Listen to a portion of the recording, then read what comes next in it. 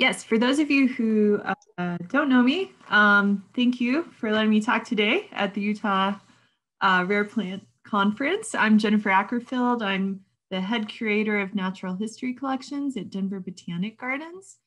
I was previously at CSU, where I just finished a PhD studying thistles. So here we go. This, I think, is my favorite quote about thistles. And in particular, anyone that has ever tried to identify a thistle in Utah, I think can identify with this. Thistles of Utah have long constituted one of the most difficult problems in the taxonomy of the state. So this is kind of what drove me to work on Cirsium for my PhD. I wanted to resolve some of these taxonomic conflicts. In Utah, as you know, thistles grow in a wide variety of habitats. We have Cirsium owenbii in hanging gardens, Cirsium eatonii in the alpine, and Cirsium mohavensi in desert seeps. Unfortunately, one of the things that happens when you study thistles is you realize that people have a lot of misconceptions about thistles, and this really derives from Canada thistle and its invasive properties. Because of these misconceptions, something that I see here in Colorado when I go out hiking is often a destruction of native thistles in their habitat. And this is really sad and something that I really try to help promote the importance of native thistles in the landscape to as many groups as possible because of this. Because thistles are really important components of our landscape. They're important sources of food for many pollinators, even including this bat in a Mexican species. And in the alpine, they serve as a source of food for pika. So what I did for this research was I basically took the treatment from the flora of North America, which recognized 62 species of Cirsium, and I used this as the foundation for my hypothesis. So if we think about it, each species name is really just a hypothesis waiting to be tested. So I tested these hypotheses using a combination of genetic data, morphological data, geographical and ecological data to really help inform which lineages represent species. Because as we all know, you can't conserve what you don't know is there. So effective conservation really relies on an accurate taxonomic classification. So the first group that I'm going to share with you is the Cirsium eatonii group.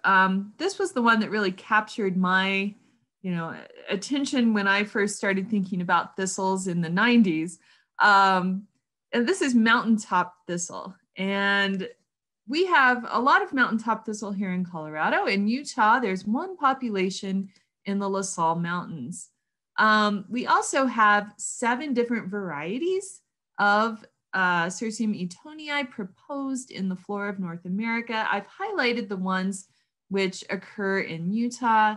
So they're subdivided by whether there are hairs on the involucral bracts of the heads. So we have, like, for instance, variety eatonii with no hairs. And then we have variety murdochii and varieties eriocephalum, which have hairy bracts. So I'm going to show you the phylogeny that I generated. This was actually generated using next generation sequencing data. So it represents billions of base pairs of data. And I've highlighted all of the different lineages and color coded them corresponding to the different varieties or species that I'll be talking about.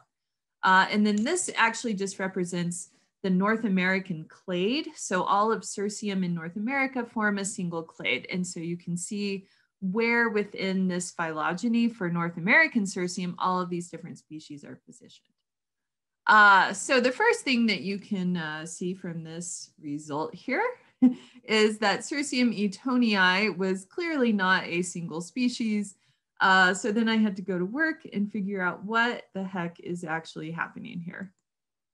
So the very first thing that I did was I needed to identify which lineage actually corresponds to Cirsium etonii. So I identified the type, which is in the mountains near Salt Lake City.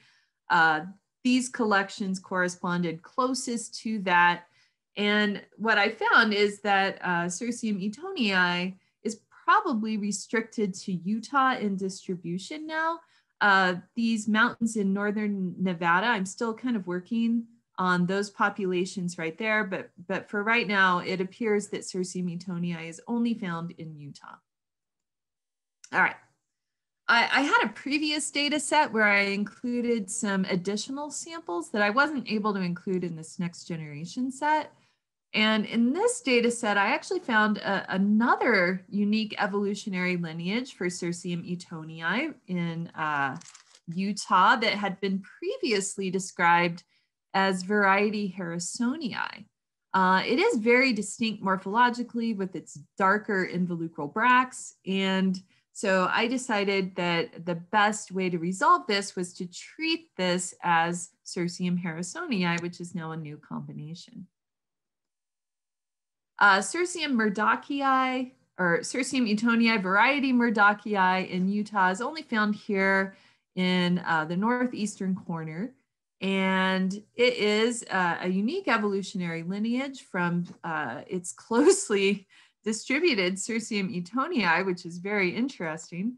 And so I have recommended that we elevate variety murdochii to species status and that these be recognized now as Cirsium murdochii.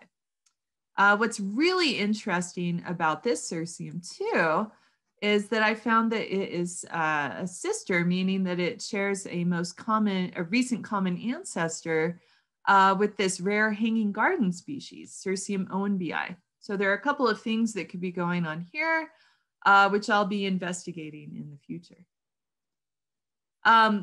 Now this one, variety viperinum, is only known from mountaintops in Nevada currently, but I did elevate this to species status as Cirsium viperinum based on these results here. And I really think that it could possibly be in the mountains of Western Utah. And so it could potentially be there. There really aren't a lot of thistle collections from mountaintops in this area. And then again, really interestingly, I found that this alpine species, viperinum, is actually sister to Cirsium joannae, which is only known from one hanging garden, maybe two hanging gardens in Zion National Park. So again, I'm going to look at what's driving this diversification in a future project. But one thing that I was able to determine is that Cirsium joannae is a really good species and actually wasn't closely related to the other hanging garden species, which is more common in Utah, Cirsium rydbergii. As for Cirsium etonii variety eriocephalum, I recovered 4 distinct evolutionary lineages. This purple one here is Cirsium scopulorum. This yellow one here is now a new species, Cirsium funkii. I don't know what's going on with this one yet. And then this lineage here is the most interesting for Utah because it is a new species. So this is the Cirsium scopulorum that has long been reported for the mountains, the La Salle Mountains in Utah. It is clearly not related to the other Cirsium scopulorum. And it's also really morphologically distinct. I mean, this thing grows to 10 decimeters tall. It's just very morphologically distinct from any of the other variety eriocephalums. I think what's really fun is I went through and I looked through some old records of, specimens and letters of correspondence in relation to these specimens. And what I found was a really interesting correspondence between R.J. Moore, who studied Cirsium in the 60s, and Arthur Cronquist. And Moore had sent Cronquist this specimen here consisting of a single leaf and a single head, asking Cronquist, what do you think the heck this thing is? And Cronquist was like, well, I think it best fits this old specimen of Cirsium scopularum that Rydberg took, but it could be an undescribed species. But in the present state of my knowledge or lack of knowledge of Cirsium, this is as far as I can go. So I think one really interesting thing for this too is at least 3 different people have sent me photographs of the La Salle mountain thistle in the last year. So I'm actually actively working on describing this new species right now. I'm open for suggestions as to name, but I'm thinking maybe Cirsium welshii. All right, Cirsium clavatum, the fish lake thistle. This is another one that was really perplexing, especially here in Colorado. In Utah, you only have variety clavatum, where the type was actually taken in Fish Lake National Forest. Now, the confusion in Colorado and the Rocky Mountains really resulted from, just a different look at the taxonomy from different authors. So Rydberg in 1922, he recognized Cirsium clavatum, but he also recognized these 8 other different species. And then Harrington, when he wrote his manual of the plants of Colorado, he kind of like subsumed a lot of these together. And this is where the real confusion came in for Colorado, was that Harrington erroneously included Cirsium eatonii. Okay. And then Weber and Whitman only recognized Cirsium centaurii for Colorado, and again continued to perpetuate the erroneous inclusion of Cirsium eatonii. So hence, so many specimens in the Rocky Mountains left misidentified for many years. All right, so what did I find here? Well, I actually found that Cirsium clavatum from Utah formed its own distinct evolutionary lineage from the specimens that I collected here in Colorado. So Cirsium clavatum is now limited to Utah in distribution. It may be in northern Arizona as well. I'm looking into that. As for Colorado, we now have re-established the Rydberg name of Cirsium griseum to encompass the variety clavatum and variety osterhudii that were found in Colorado. And that variety americanum is actually now Cirsium centaurii. Interestingly, I included some Cirsium clavatum from the Marcantinsi Plateau in southern Utah, and these were kind of left unresolved. So I'm not really sure what's going on here with those, but they might represent incipient speciation or even a new species. All right. Now, Cirsium virginens, or the Virgin River thistle, is a rare species in Utah as a status of G2, but was subsumed into Cirsium mohavense in the Flora of North America treatment. This distribution map here shows the range of Cirsium virginense. You can see here it's centered around the type locality, which is near St. George. And then these collections here down in the Grand Canyon might actually represent a different species altogether. So what did I find? Well, what I found was that Cirsium virginens and Cirsium mohavense are actually very closely related. They do share a most recent common ancestor, but they are morphologically distinct. One of the reasons that you don't really see this on a herbarium specimen is that a lot of the morphological difference has to do with the basal leaves, which are actually very rarely collected in these specimens. So we're actually increasing the sampling of both of these for a project that a student of mine is working on to really help resolve the relationships and determine whether or not Cirsium virginense should be treated as a separate taxon, maybe whether it should be treated as a variety or subspecies of mohavense, or even subsumed within mohavense as well.